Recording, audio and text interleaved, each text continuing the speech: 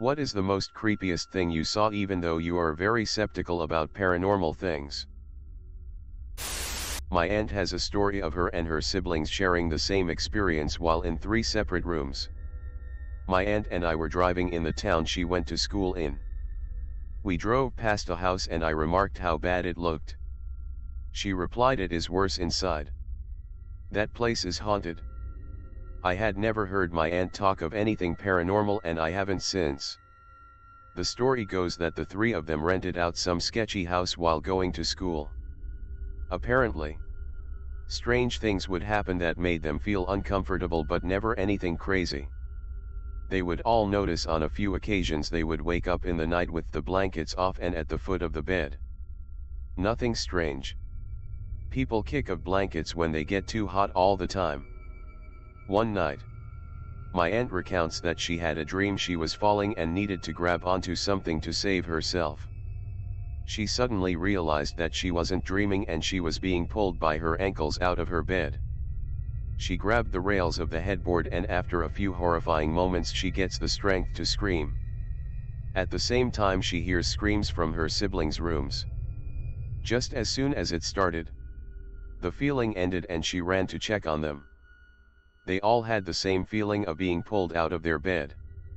Needless to say, they moved out and didn't look back. The girl I was babysitting one night came running out of her room crying, saying something was walking by her window. Now I get a lot of creepy stories and things from the kids I babysit. They have crazy imagination. So I go check, not really thinking anything. Something runs by the window as I'm checking it out. A distinctly humanoid figure. At this point I needed a diaper as much as the little girl I was babysitting. So I text the parents asking about it. And no speep, this is the response I get. "OMG, you saw it too?" "Yeah," I cried. "Called the cops too?" "They came by and said they didn't see anything around." The thing is, the parents had called the cops several times before too for the same reason. One of the freakiest times I've ever babysat was working as an EMT in a rural small town for a few years. Was up late after a run finishing my report when I started hearing someone come down some wooden stairs in the bay about 40 feet from me. The stairs go up to a training room and it's just me and my partner there. I go look. Nothing there. I go sit back down and try to finish the report. Sound gets loud and fast down the stairs, so I just get up and start walking out when the plug-in for the ambulance just shoots out and crashes against the wall. Decided to finish my reports in the bunk rooms. My dog sleeps in my room. Every so often in middle of night she goes up to blind corner of room and growls at it for around 30 seconds, then comes back to my bed. There's a section of the warehouse I work in that's from the 1940s and is said to be haunted. Well, I was on the 2nd floor one night, shift is 9 p.m. to 5 a.m. when I saw someone lean out of one of the aisleways along the side of the main walkway, notice me, and lean back as if they were just checking to see who was there. Thinking it was my manager, I called out to him and walked over. But nobody was there. Being that this section of warehouse is 80-ish years old, the floors are all wooden and incredibly loud. There is no possible way someone could move around up there without making footsteps or creaks. I heard nothing, saw nothing else, and nobody else was on that floor. Exploring the old abandoned army barracks in Whittier, Alaska at night. I don't believe in the paranormal. Not even a little bit. But dang, was there some crap I couldn't explain. Shadows. Strange sounds. Sudden ambient temperature drops. All the stuff you used to see on ghost hunters. It was creepy as heck. My grandmother had a story of dreaming a woman with long black hair was strangling her. When she woke up she was holding several long black hairs. No one in the house had hair past their chin and none of it was black. I had one where I was camping on a college class trip and we were in an empty New England campground in late fall. It was all very Blair Witch and creepy, but the night was uneventful. We were getting ready to go the next morning and I ran to the bathrooms while the vans were being loaded. I was in a stall and someone came in and got into the stall next to me. I was tired and a bit irritated because there were a bunch of open stalls and I don't like people in the one next to me. So when I finished I glanced under the door to see whose shoes they were, since we were literally the only people on site and there wasn't a damn thing there. I had heard the door, the footsteps, the lock of the stall door rattling into place, and there was no one else in the room with me.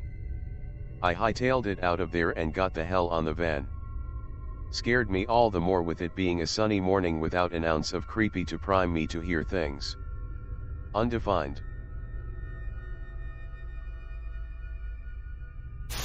One night, I was driving the car with my friend in the passenger seat. We were taking back roads just listening to music. There was nobody else around. And the stretch we were in was without street lights. Out of nowhere, two blaring lights shined in the rearview mirror. I swear, I looked at the mirror and saw a car right behind me. Since nobody had been around just seconds ago, I assumed the car must be driving pretty beeping fast. So I floored it. I braced myself for impact. A second later, when nothing happened, I looked back at the rearview mirror. There was nothing but the faint red from my own tail lights. I slowed and told my friend what I just saw. She admitted she did not see any such lights.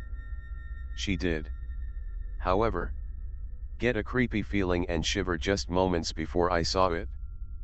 The cherry on top: the road we were on is one that my driver's ed instructor had me drive on 16 long years ago. On that same stretch of road, he was telling me a story about some teen who was driving recklessly and drunk on that street. He went on describing the kid and how he went driving along with his buddies, up until we came to a slight curve and he pointed to a memorial cross on the side of the road. And that's where he crashed. My skeptical brain wants to chalk these headlights up to a hallucination. But I've never had a visual hallucination before. It's been years since this event occurred and this most plausible explanation still doesn't make sense. The one and only time in my 32 years that I've ever had a hallucination just happened to be when my friend got the shudders as we were driving down this same road. I mean, I think that's still more likely than ghosts. But this was the one thing I've experienced that I really can't figure out. I have hallucinated twice on the road when driving alone, what's called white line fever. I was driving on a country highway for like an hour when I saw logs roll off the back of a pickup truck. It didn't bother me in the slightest. I just swerved to avoid them. Then like 30 seconds into this I realized, WTF, and pulled to the side of the road. The pickup truck really was losing its cargo and it eventually ran off the road. But for 30 seconds it didn't bother me at all. I was so freaked out that I sped away from that and unfortunately experienced high anxiety that entire weekend because of it. Also, I should mention that I drove right past the pickup truck because I was so freaked out. Though clearly they needed help in some way, I'm sharing that. Not because I'm proud of it. I'm not. But to show how freaked out I was. But another day after driving all night I also hallucinated a giant hand come out of the sky, pick up a car in front of me and gently put it in the rest stop. Freaked out, I pulled over in my car and slept from like 5 a.m. to 7 a.m. and I was fine for the last 2 hours I had to drive. I was a manager at a pet store. And we used paper bags. This elderly lady bought a couple things. And was rang through and then continued to browse for a bit while she waited for friends/family. As I was filling out something on one of the unused tills for paperwork, I noticed this woman's paper bag start to leak out of the corner. Then turned into a steady stream that did not stop. At first I was like maybe she put a bottle of water on the bag upside down. No biggie. So I went over to point out her bottle was leaking in her bag. She didn't notice, and then I looked into the bag. No bottle. Nothing that could have been leaking. It was a clear bag of biscuits packaged in store. And a bully stick. I took the bag of biscuits out and it was completely full of water, draining out of the corner. But here's the paranormal / unexplained bit. The bag never decreased in level of water. It just kept pouring water with no stopping. Me and a few customers just watched it for 10 seconds before I realized I should take it outside. So I did. Customers in tow. And just sat the bag down while it continued to pour. And after 30 seconds after I put it down, the bag's water level started to sudden decrease and was empty in like 5 seconds. I was flipping floored. Like, what did I just witness? A bag that was magically connected to a source of water? I don't and still don't know. I watched the cameras over so many times and couldn't explain it. I still think about it from time to time as it still rattles my brain.